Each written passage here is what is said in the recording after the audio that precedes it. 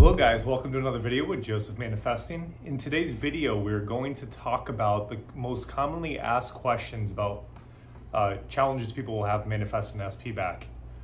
Some of these are going to be based upon my own experience. Some of these are going to be based upon coaching questions that I get. Some of these are going to be based upon Facebook questions that I get.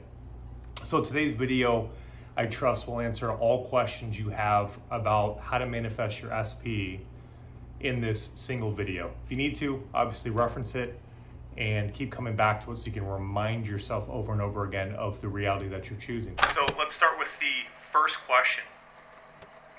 What do I do in the 3D while manifesting SP? You want to take your attention away from the 3D as much as possible, because when you're looking out, all it is doing is your senses are affirming certain things based upon what it says. And if this is all you're consuming, you're going to remain a victim to 3D experiences and circumstances. So as often as you can, you want to withdraw your senses by closing your eyes, taking your attention away from the world and all the things that you identify with, going within and seeing yourself in a loving relationship with your SP now. And Neville talks about this many, many times. He talks about you want to feel the feeling of the wish fulfilled. Let's take you back a second. What did you feel like when you were in a loving relationship? What did you feel like when you had the love of your life?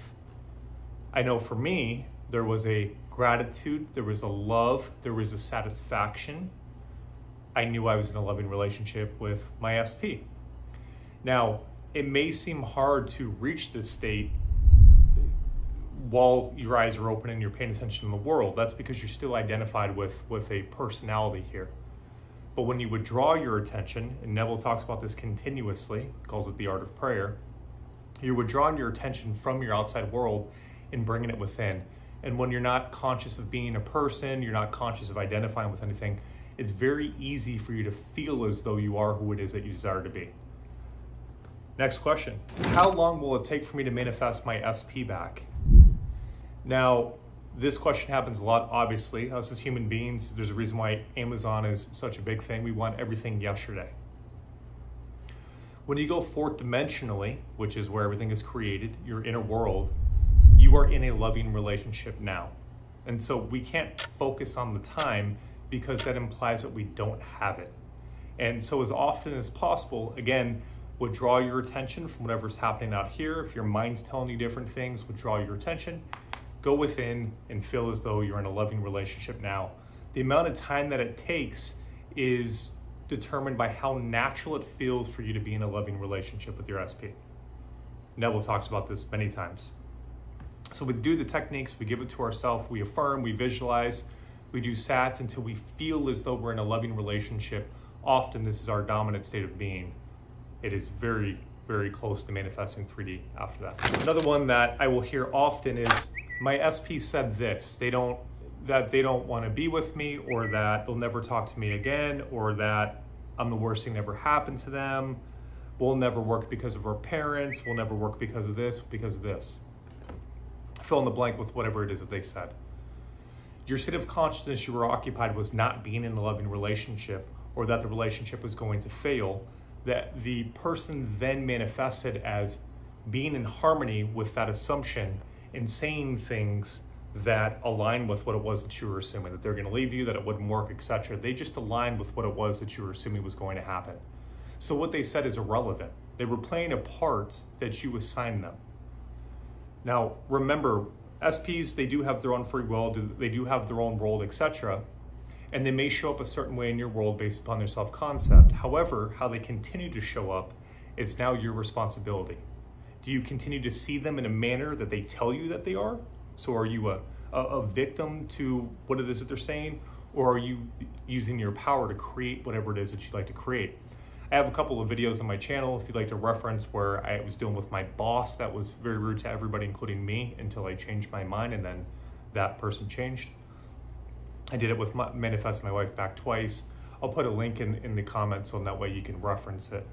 But my point is that what the SP said doesn't matter, because it's just aligning with a state that you chose to identify with. When you choose to be in a loving relationship with this person, It'll be as if nothing ever happened, and the person will show up again in harmony with what it is that you're assuming about them. I have this situation in 3D. My SP is with somebody else. My SP moved to a different state. My SP doesn't talk to me. My SP behaves this way to me. My SP is very mean. Fill in the blank again with any outside circumstance that you're having. Again, the point of manifesting is not to get the SP to change. It is to change ourselves about the way we see our SP.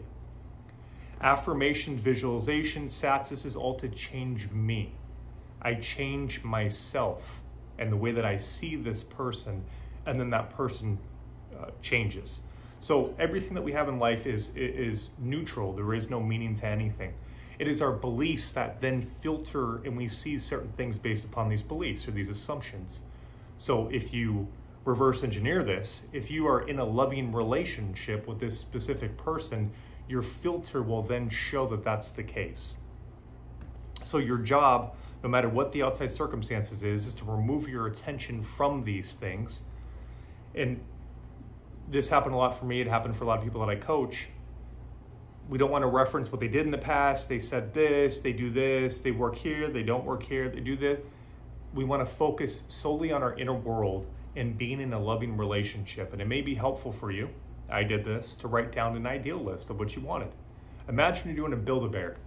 You're building a SP, right, from scratch. What is it that you want the relationship to look like? Write this all down. And then either visualize experiencing this now, feel as though you have this now, affirm that you have this now, whatever it is that helps put you into that state to where you feel like you're in the ideal marriage or relationship now. This is what you want to focus on. What they said, again, doesn't matter. This is all, they're playing a part based upon your assumptions of them. So nothing they said was matters at all. You change the script, you change you're the director, change the movie, and then the characters will change to mirror the change that you did within. Again, though, the point is not to get the SP to change. The point is to get you to change the way you see the SP. My SP blocked me. How will they contact me? How will this work? This is gonna be the exact same idea as the last question. It is, again, not worrying about anything outside of you. You're in a loving relationship. How can you look for proof? How can you wonder how it's going to work if you're in a loving relationship? You've experienced this many times. How many times when you're thinking about somebody, or you're like, oh, I love that person, whatever it is, and then they contact you within a couple hours. There's a such thing as thought transmission. And to share this even further, don't talk to your friends about your SP, don't talk to your family about your SP, don't talk to anybody about your SP, don't go on Facebook looking for information to reference if this is possible, don't go for, because what you're going to see most of the time is people that are living the way of the world. You're doing spiritual things, you're manifesting using the power of your I am. There's not information out here for you to look at, right? It is about going within and expressing your power, using your power, deciding what it is that you want to experience, carving your own path, trusting in yourself, having tunnel vision of success. I am in a loving relationship, and standing strong and firm on that claim, remaining faithful. You're staying loyal to the unseen state, regardless of what you see, hear, etc. Doesn't matter. You are in a loving relationship.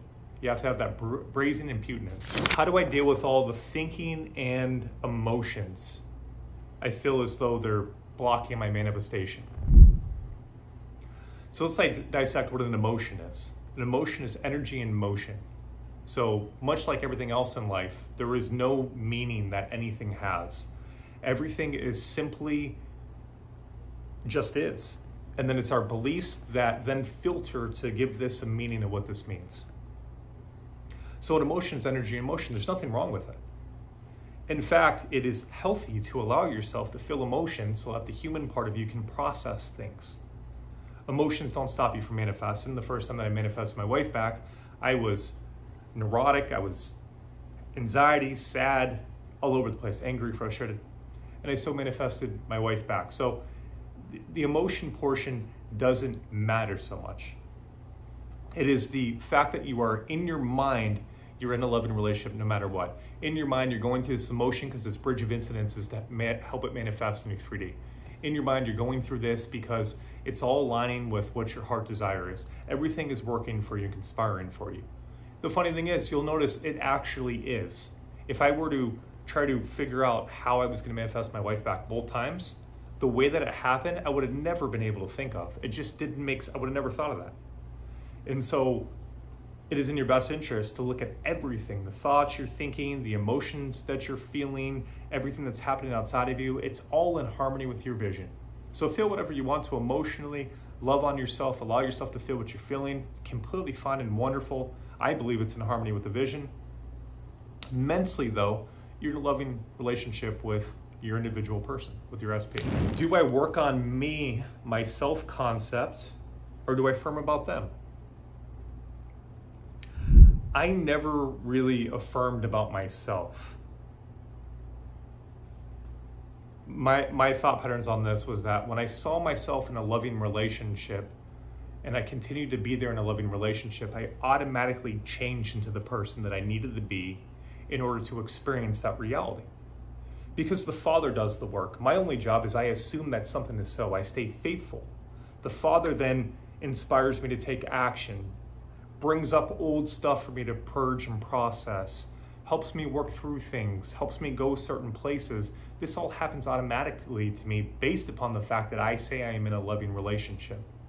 So I'm a big believer that affirming that I'm in a loving, mutually beneficial relationship is the ideal manner of manifesting an SP. If I'm saying I'm so loved, I'm so appreciated, I will see proof of this outside of me. However, it may not be specific to my individual person. I may see it in general and everywhere else that I go. Now, if that's ideal for you, well then you would want to do a specific I'm loved, I'm desired, I'm appreciated, and you would see then proof of this outside of you from many different sources. But if you're wanting a specific person like I did, I just wanted my wife to be in a loving relationship with her, I was specific on saying I'm in a loving relationship with my wife. So it's really going to depend on what it is that you're shooting for. What if there's a third party? Now again, a lot of these things are going to be personal preference, your value system, etc. For me, if there's a third party, I wouldn't want to manifest that specific person. It's something that I feel like it would be too much work for me to work through in order for me to want to. But if for you it's ideal, well then you would go back to being in a loving relationship with your person. And anytime you're having thoughts about this person or you're having doubts or any of the stuff, this will come up a lot. I don't know if I can do this, this person's with this is happening, etc., etc. The most important thing that you can do is center yourself, remind yourself that you're consciousness, that you're the awareness, that you are the awareness of being before there's a personality or identification or any thoughts or any emotions. You're the observer of what's happening through this body that we're experiencing. And so you want to get back to that place, because if not, you can get overwhelmed by thoughts, overwhelmed by emotions, overwhelmed by fears. You're going to feel as though your outside world is just so chaotic and so big that there's no way that you can complete it. This always lets you know that you need to take a couple of deep breaths. You need to relax. You need to calm yourself as best as possible. There's a really nice breathing technique I came across, I think on YouTube or something. And the individual inhale through their nose as much as they can inhale, and then they'll hold it for a second. Inhale a second time, and then breathe out through their mouth very slowly. Repeat this a couple of times. It should help slow your nervous system down, help slow your thought patterns down, so then that way you kind of center yourself. Another thing I really like to do is I like to take a list of all the successes I've had, all the times I manifested wonderful things. It puts my perspective back, reminding me I am the cause. I am the God of my reality. I am what causes everything to show up in my world. And that I can, in fact, will do this. I will read lists of everything that I've succeeded in. Manifested money, manifested my car, manifested this. And as I read this over and over again, I still start to feel confident. I start to feel empowered. I'm back into the right perspective, because this is the reality, is that reality is a victim to you. You're not a victim to reality. Guys, if I forgot a question, by the way, please do post it down in the comments section and I'll do my best to answer it. I'm sure also to be helpful for many people that are watching this video. If you enjoyed today's video, please do like, subscribe, and share this information so that other people can be helped. If you're interested in one-on-one coaching, you can reach me on my details portion of my YouTube page. My email's on there, or you can reach me at my website. Thanks so much for watching, guys. Take care.